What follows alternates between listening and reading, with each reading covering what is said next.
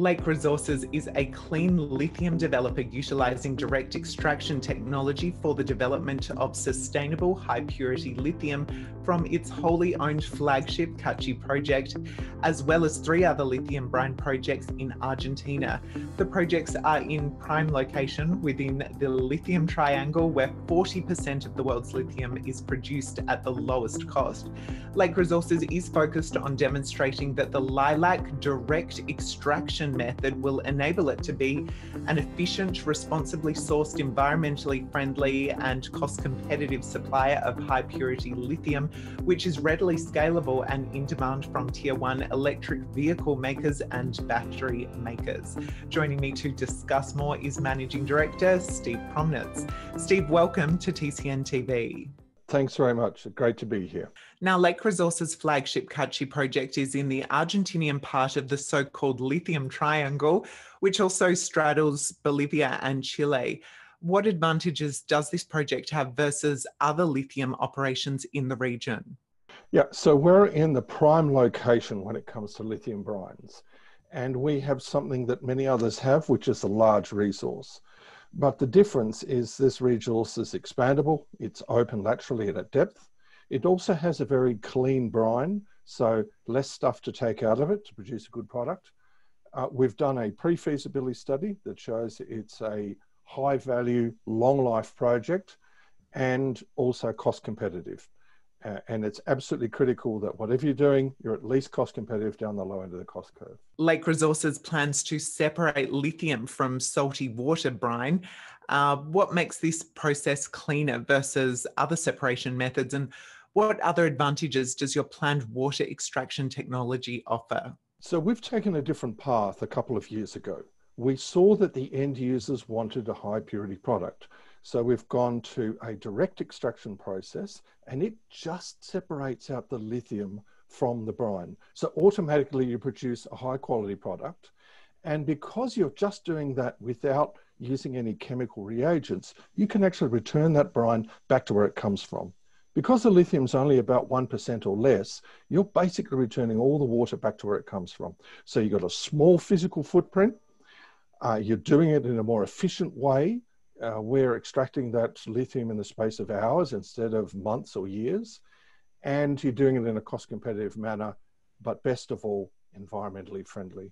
And that is a key plank of what we're doing, both high purity and also cleaner, more environmentally responsible.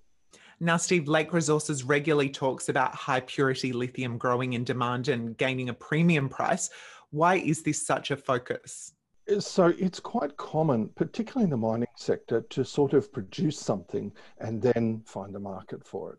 But as you come into these sorts of specialist areas, you've got to sit in the pocket of the end user. So we went out to battery makers, cathode makers, about 2.5 years ago, and they said low impurities, high purity, because if you do that, you produce then a high quality battery that doesn't fail, that doesn't have any issues. So that's why we're focused on low impurities to mean more reliable batteries.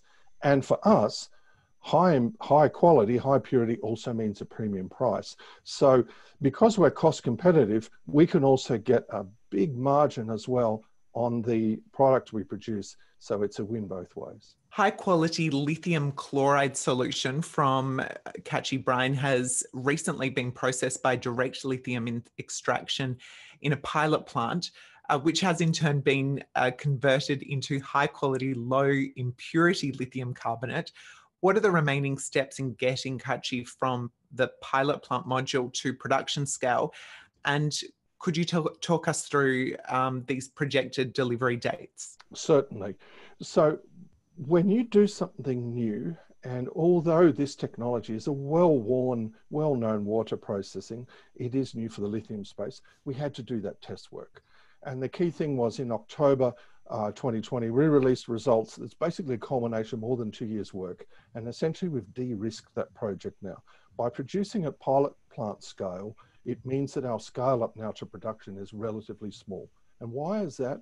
It's because these modules, you just multiply them. So instead of having 1 or 2, you've got 50 of them. But essentially, each tank is doing exactly the same thing. So it's quite unusual. Most projects at this position at this stage have maybe a 50 or 100 times scale up, and we're talking single digits, 3 or 5.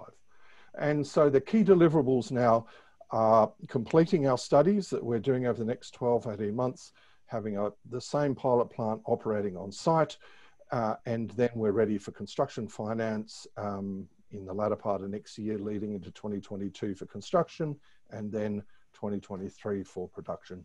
It's a pretty exciting timeline. Steve, earlier this month, Lake Resources announced the ramp up of project development activities at its Kachi Lithium Brine project. What do these activities entail, and can you tell us how much has already been done? Well, we're fortunate, despite the global pandemic, we've been able to do operations on site. We have a reduced workforce and a lot of things in place to make certain that everybody's safe. But the key thing is that we've initiated both our definitive feasibility study, and as part of that, we have to do things on the ground, pump testing, some water wells.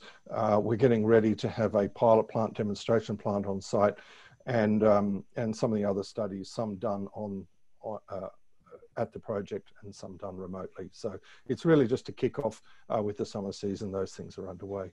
Now, your last September quarter report said around $3 million in cash is on the books at the end of the period. Is this sufficient to initiate the project's definitive feasibility study? And as you progress towards the DFS, what other funding opportunities are being explored? Yeah, so that was enough to get our studies underway.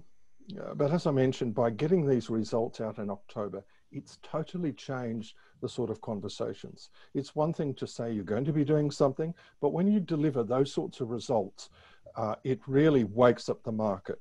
Our next steps are actually putting that into batteries with this great company, Novonix, and then that further reinforces that this works well. So we're having those conversations with the supply chain, and that will probably then lead to additional financing going forward. Look, here's the thing.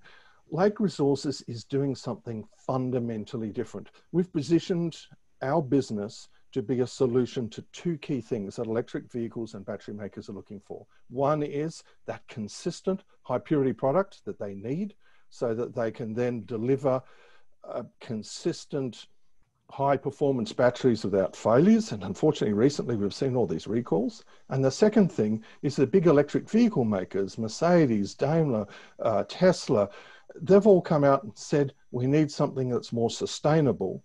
And we're at the absolute vanguard of delivering that. We've now got a 21st century solution for a 21st century demand.